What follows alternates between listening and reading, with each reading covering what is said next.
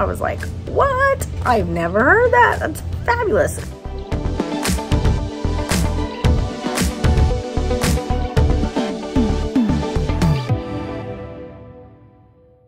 Hello, welcome to Turtle Burger Crochet and Knitting Podcast episode 15. My name is Brittany. Today is Monday, June 20th, 2022. I have one finished object and lots of whips and a couple of future things that I want to make that will be casted on hopefully this week. So let's jump into finished objects.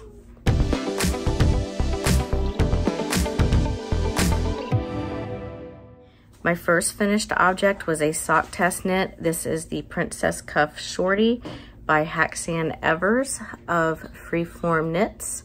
I believe is what it's called. I'm pretty sure it's Freeform Knits. She has a channel here on YouTube, so I will link all of her information below. This was a cuff down sock. It has a picot edge. It is made on a, it's kind of weird. It was a 2.75 millimeter needle and still a 56 count stitch, which is what I usually do on a 2.25 millimeter needle. But anyway, so it has the picot cuff and then goes into this really lovely design. It uses a well, actually she has instructions for two. I chose to do the garter heel, and then she does what is called, I don't know if it's a, you know, an actual toe or not, but it is called a hat trick toe, and it finishes off like you do kind of the top of a hat. I think I will definitely be making this sock again at some point. I think when I do it, instead of finishing it off like the top of a hat, what I will end up doing is once I get to, I don't know, maybe 6 or 8 stitches on each needle, I will just Kitchener it because I like the look of that better. But I was glad that I tried this for her test. These fit really well, and yesterday, just for fun, because I was curious what would happen, I threw them in the wash and dryer. Just because I was curious if they would felt. It did not felt per se, but it did get a little fuzzy and have a little pilling, but I don't mind that. It made them super, super soft, and I kind of liked that a little better. The yarn that I used about 40, maybe 44 grams, I think it was. And this is Southern Skeins in the color Holly Jolly. This was from their Christmas sock box of 2021. And it is a really soft color. This was actually the same yarn that I used to make my Holly White sock in. So I'm still working on that skein. So I'm got 2 socks, a pair of shorties, and like a mid-calf sock, and I still have, I think, at least 10 grams left. So that was pretty good for a skein. Now let's jump into works in progress.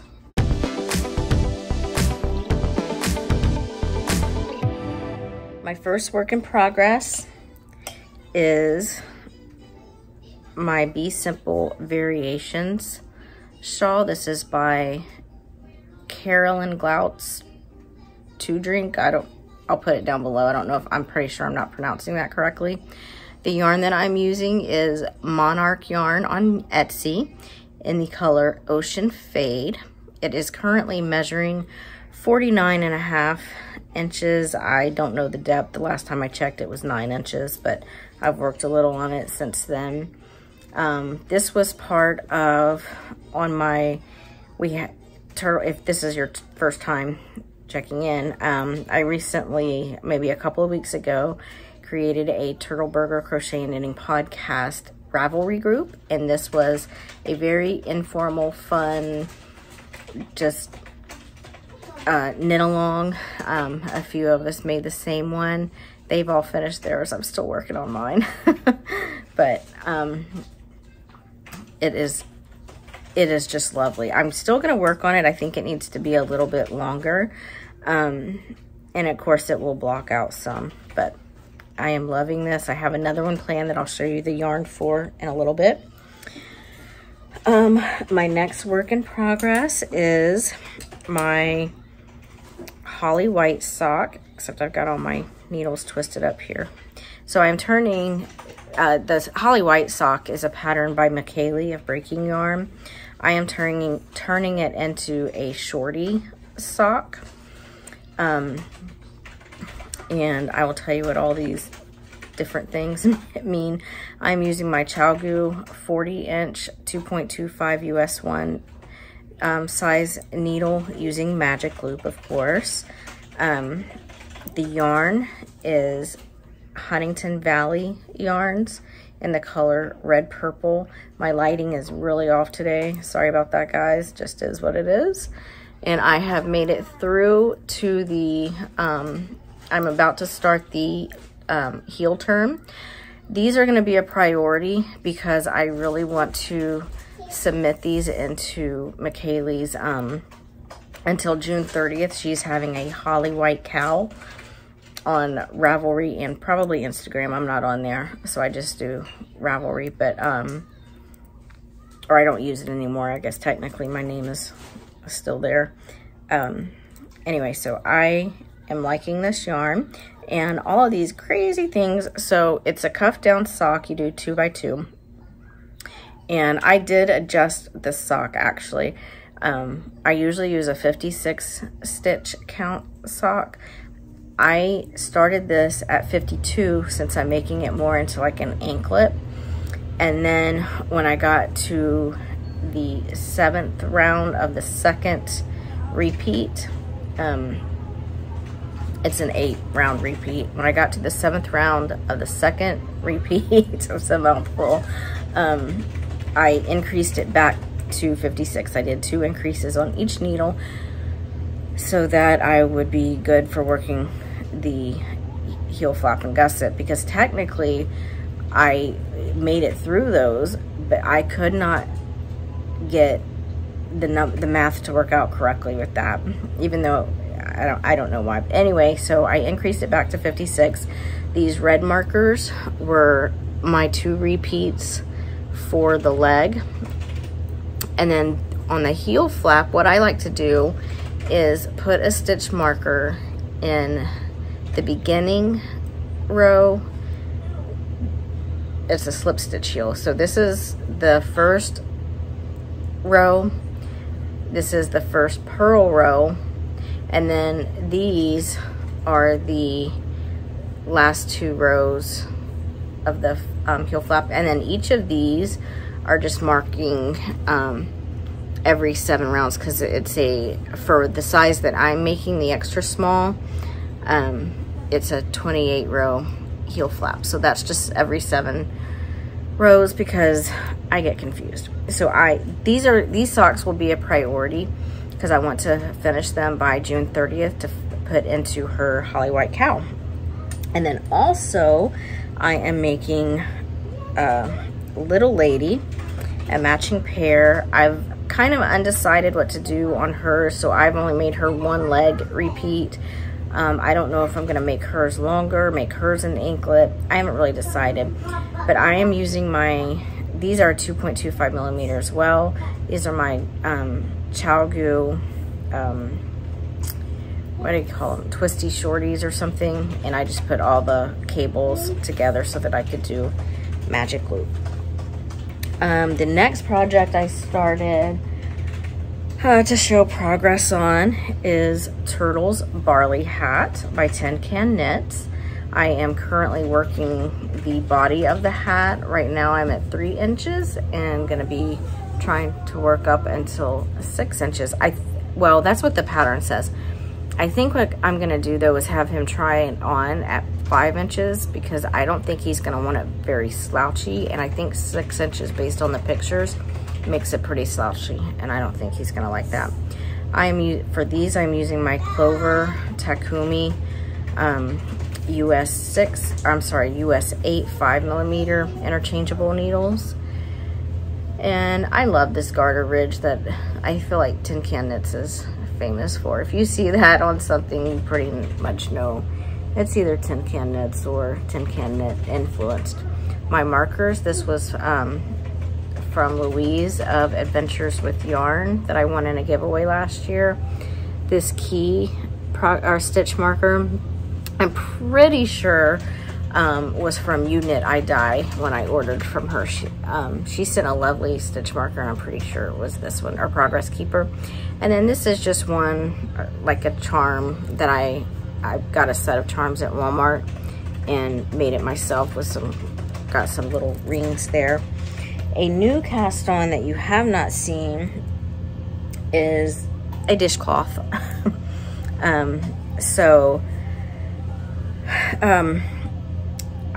This is the first time I'm using it. This is Knit Picks Dishy. It was a donation from Leslie, a viewer and friend, and it is in the color blue. It's a very royal blue, very beautiful.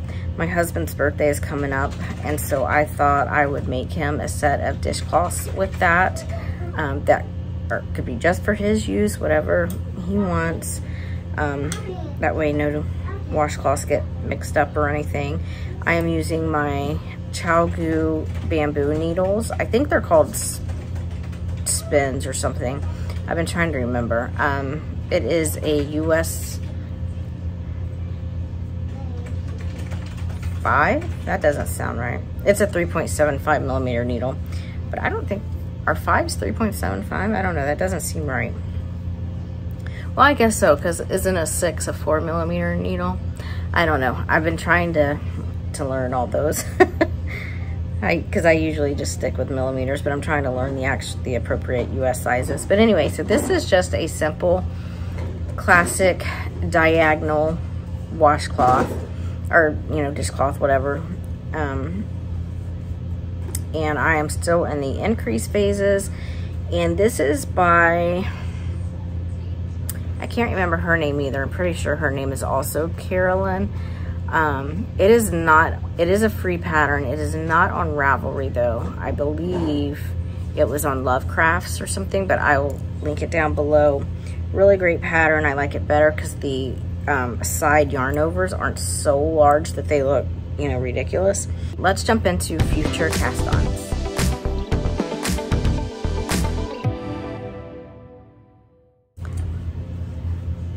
For future cast-ons, I have 2, and I'm hoping to cast them both on this week. The first one is another Be Simple Variations shawl, and I will be using this. This is Violet Fade by MonarchYarn on Etsy. Again, she's linked below, and it's actually coming out much darker than what it is in person. So as soon as I finish my Ocean Fade one, I plan to cast on Violet Fade for another one. And then my next future cast on is, as I'm sure any sock knitters know, we are in the midst of summer sock camp. I love it. It's my first year doing it, and I'm all about the socks, and I've been trying really, really hard not to cast everything on. Well, in conjunction with summer sock camp is Summer Sock Week starting July 3rd, and which is by Nitty Natty. And so I wanted to participate in that since I was making socks anyway. But in watching Natalie's last podcast, she made a comment that, or she mentioned that you can make the first sock of the pair before summer sock camp starts. As long as you start the second sock during Shark Week, then you're eligible for the prizes. Personally, I don't really care about the prizes. I just like knit-alongs and participating in that community, and that's what I really enjoy, so I don't really care about prizes. But if I happen to finish something during it, then of course I'm gonna submit it anyway. So one thing I wanted to make, I mentioned it in my last podcast, is a sock by, her name is Groove Mom. I don't know her real name, but that's, you know, what she's known as, I guess. Groove Mom. She has a sock called the Florida Girl Summer Socks, or some Florida Girl shorty socks, Florida Girl socks, something like that. And I really wanted to make them. First of all, I just love the name. And then when I went and saw the pictures, to me, they look like a shark. So I was like, I have the perfect gray yarn. That was also a donation, whoops, by Leslie. And it is Knit Picks Stroll fingering weight yarn. And I was like, that's gonna be the Florida Girl shorty socks because it looks like a shark. And what I also thought I would do is, because you know, sharks are not just exclusively gray, they kind of have tones to them. I thought I would do a contrast with, I have like 4 of these 5-gram balls because I thought I was gonna do something else with them and already had them divided, but I didn't end up doing it. Anyway, so I thought this would be such a good match for a contrast. And this is the mini that came with this. These were actually together. So this is Southern Skeins in, I believe it was called Frosty. And so that's gonna be my contrast colors. I am not good at changing colors. That's why I don't do contrast heels, toes, cuffs. I try to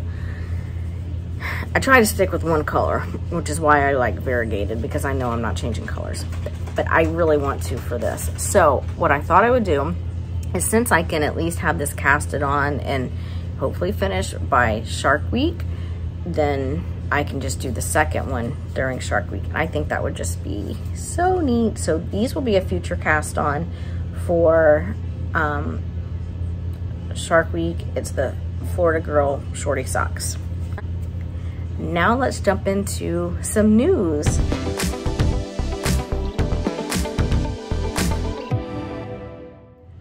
So I'm gonna go back to this dishcloth.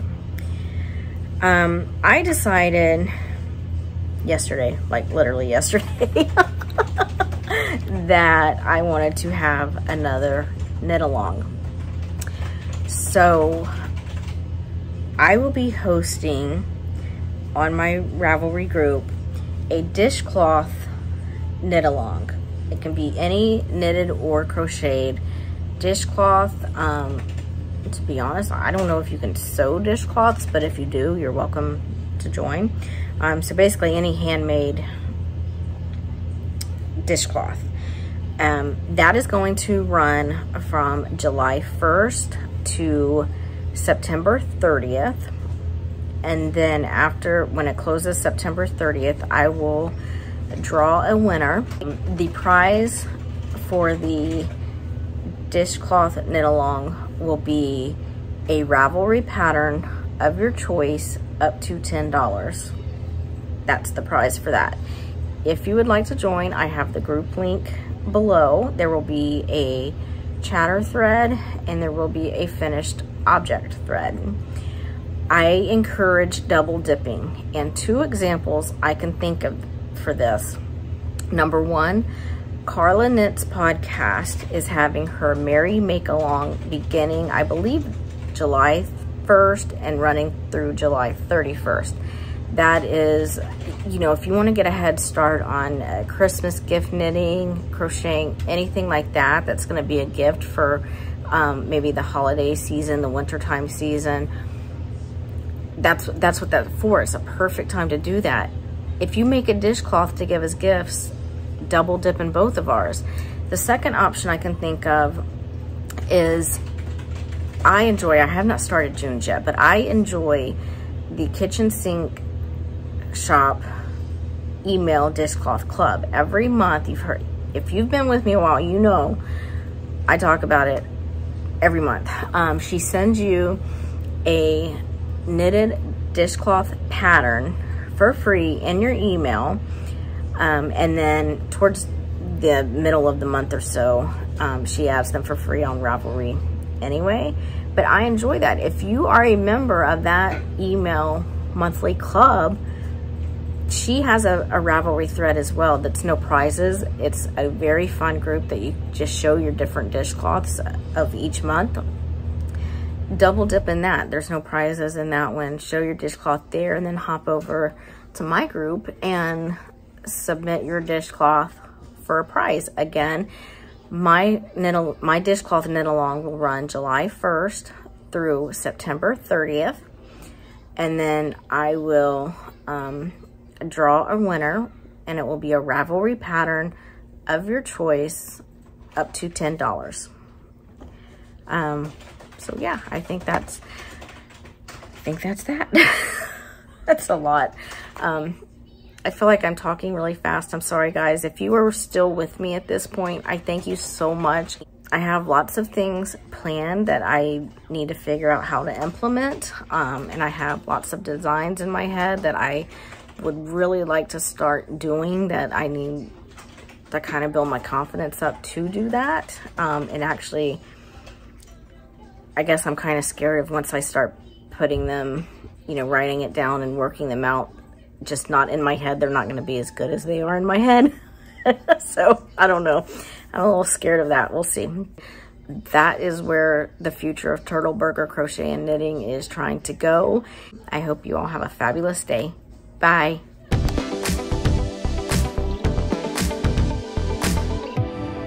So as long as you start and finish the second sock during Sock Week Camp, or not Sock Week, Shark Week Camp. I need a blooper reel.